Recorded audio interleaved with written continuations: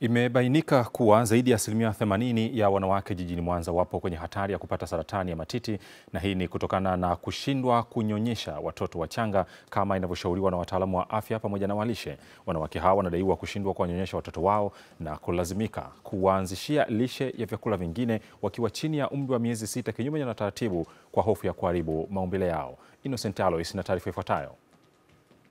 Jijini Mwanza, asilimia 13.6 tu ya wanawake ndio wanaonyonyesha watoto wao kwa kipindi cha miezi 6 kama inavyoshauriwa na wataalamu wa afya na lishe. Ukosefu wa elimu ya kutosha kwa wanawake wajawazito wanapohudhuria kliniki, hasa katika maeneo ya vijijini, ni sababu inayotajwa na baadhi yao kuchochea hali hiyo. Kliniki ninavyoendaga unakuta siku nyingine hawafundishi, siku nyingine ndo wanafundisha. Tulikuwa tufundishwe hiyo elimu kwa kweli.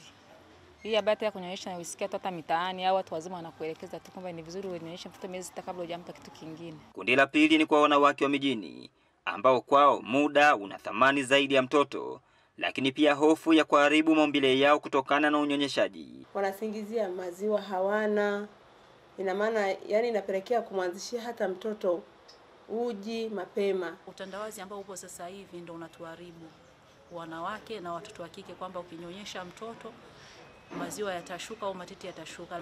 Ni kweli unapomnyonyesha mtoto umbile la titi linaweza likabadilika, lakini hebu tuangalie madhara ya kutokunyonyesha ama faida ambazo mama anaweza kuzipata.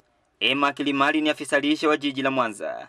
Licha ya kubainisha faida za kunyonyesha kwa muda mrefu kuwa ni pamoja na kinga ya maradhi kwa mtoto, kutonyonyesha kunamweka mama kwenye hatari ya kupata saratani ya matiti. Kweli kuna faida ambazo mtoto anapata unapomnyonyesha, kuna faida ambazo na wewe unapata. Lakini madhara cha kwanza kabisa ni uwezekano mkubwa wa kupata saratani ya matiti. Uwezekano mwingine ni kupata saratani ya ovary ama wakati mwingine hata ya tumbo la uzazi. Kwa hiyo tunawashauri wa mama, tafadhali nyonyesheni maziwa yenu kwa sababu pia itawapunguzia uwezekano mkubwa wa kupata saratani hizo. Lakini je, ni nini serikali inafanya katika kuhamasisha unyonyeshaji kwa watoto? Tunategemea kufanya zoezi la upimaji wa saratani ya matiti kwa wanawake wote.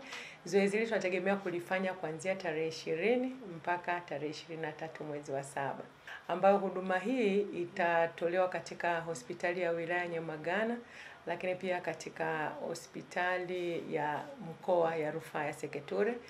Aidha, katika kuhakikisha wanawake wanabadili mtazamo na kuanza kunyonyesha watoto wao kwa kipindi cha miezi 6 bila kuwapa chakula kingine, mkoa wa Mwanza unatarajia kuadhimisha juma la unyonyeshaji duniani litakaloanza wiki ya kwanza ya mwezi Agosti mwaka huu. Innocent Alois, Azam News, Mwanza.